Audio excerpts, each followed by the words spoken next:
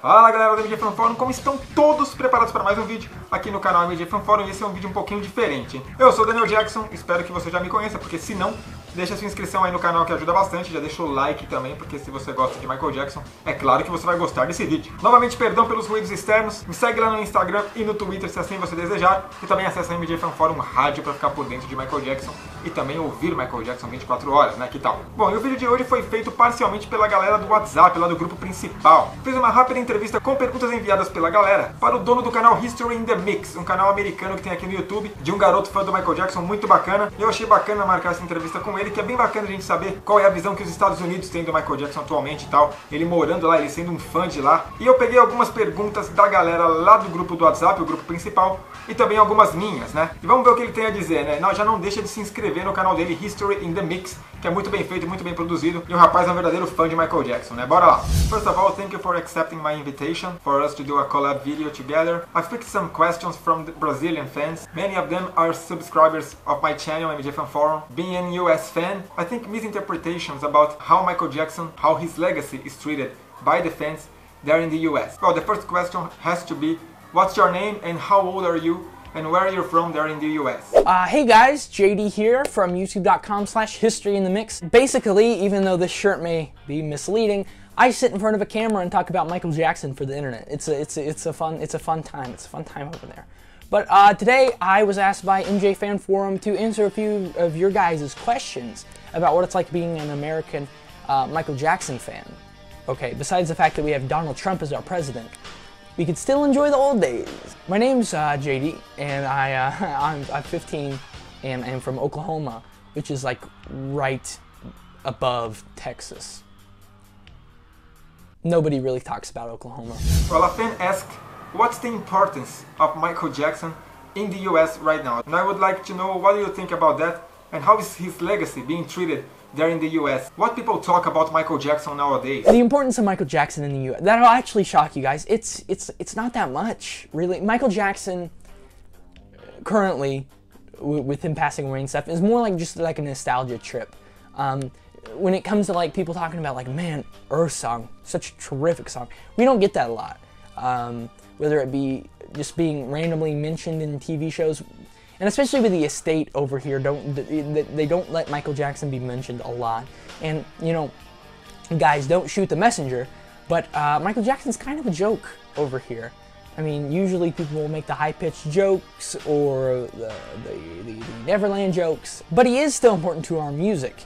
People like The Weeknd or Bruno Mars are US artists. I don't know if they're from the US, but we appreciate them over here. They're very influenced by Michael, and it's very obvious to see that. When it comes to music, they're very appreciated. But when it comes to every other form of entertainment, even if it's like Twitter or Instagram, it's more common to see jokes rather than somebody being like, wow, you know, that was a great performance back in the Grammys.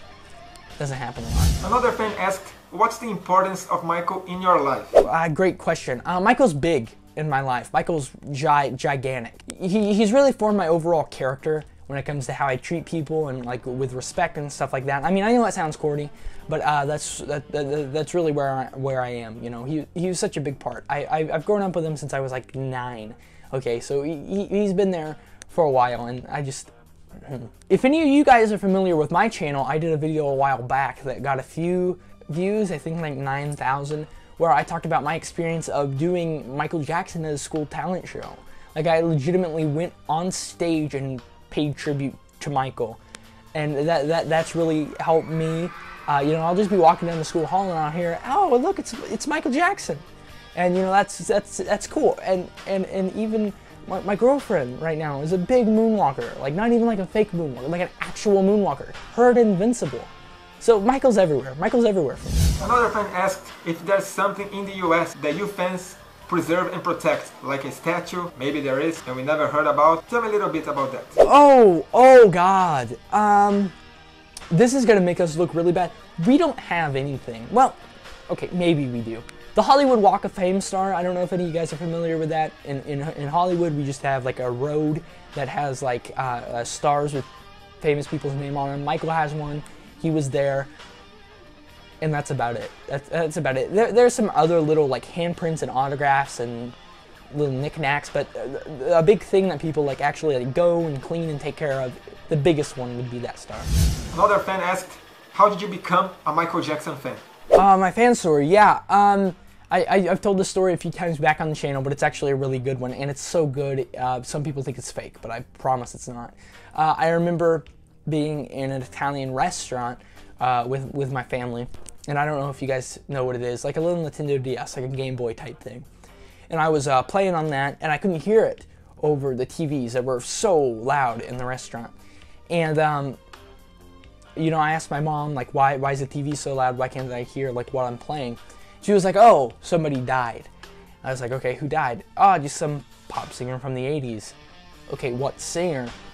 Michael Jackson.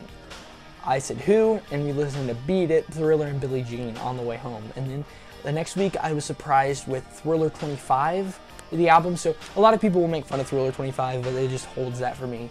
And so that was really fun. That's how I discovered Michael. Well, I kind of fell out of it and re-became a fan in 2014. But yeah, it's been a fun time. What was your reaction about those 3 tracks from Michael album? You know, Keep Your Head Up, Breaking News, and Monster. The Casio tracks. Wow. That everybody says that is not Michael's single. What's your opinion about that? Okay, personally, I love the Casio tracks. I think they're great. I also love to tour. But I don't like the Casio tracks at all, and I think they should burn a fiery death and die horribly.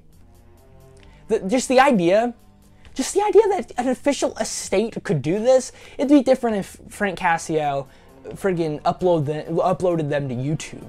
That'd be different. I could understand that. But an official estate releasing fake songs on an album is unheard of. And I don't know why it's like a bigger news story. I really hope this Casio case that's going on finishes soon, so it can just be revealed how corrupt and stupid the Michael Jackson estate are in the first place. Also, the American fans used to gather around to celebrate Michael Jackson's legacy in June or maybe in August. Here in São Paulo, Brazil, every year we go to a public park, we fill up these white balloons and we let them fly into the sky for people to remember Michael Jackson. Even people who are not fans, and they watch the fans dancing, listening to Michael Jackson's new songs. I think it's very important to keep Michael Jackson's legacy alive, you know? Tell me something about that.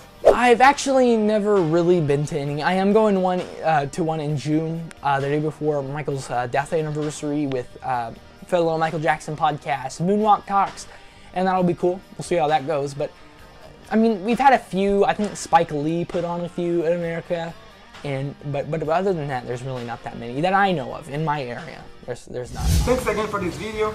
I think it will be very important for the Brazilian fans. Thank you again. See ya. So yeah, thank you for having me on the channel. This has been great. I loved answering your questions. You guys can follow me on Twitter and Instagram at MixingHistory, and you guys can subscribe to me on YouTube, youtube.com/HistoryInTheMix. Maybe there'll be a link in the description if we could work that out. This is usually the time that I would do my sign-off, but it's not my channel. It wouldn't be right. So I give the courtesy back over. Grande JD, brigadão, velho, realmente por você ter topado fazer essa entrevista, foi bem bacana. Seria ainda mais legal se a gente tivesse conversado ao vivo, né, do que um enviar os vídeos ao outro, mas quem sabe uma próxima vez aí a gente não faça isso, né? Muito obrigado a vocês que assistiram esse vídeo diferente que a gente fez aqui no canal, né? Espero que se inscrevam lá no canal History in the Mix do JD, também deixa seu like nesse vídeo aqui, digam o que vocês acharam aí nos comentários e também mais sugestões de outras pessoas aí pra gente continuar esse quadro bate-papo, né? Se você não viu o primeiro, foi com o Big Jackson aqui em cima, lá do canal Michael Jackson de verdade, um grande parceiro e colaborador aqui do MJFanForum, né? Valeu, galera, obrigadão, espero que tenham gostado. Fui!